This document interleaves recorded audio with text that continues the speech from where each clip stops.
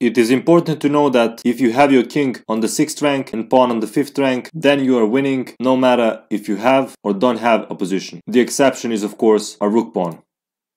So here you should go to h6 and just push your pawn. If you go to f6, then there is some stalemate trick. So king h7, and if you push your pawn, king h8, and this is a draw. King f7 is a stalemate, and g7 check, this is a stalemate as well. So instead of pushing your pawn, you should go to f7 and g6 and have the same position and play the right move, king h6. And now we just push our pawn.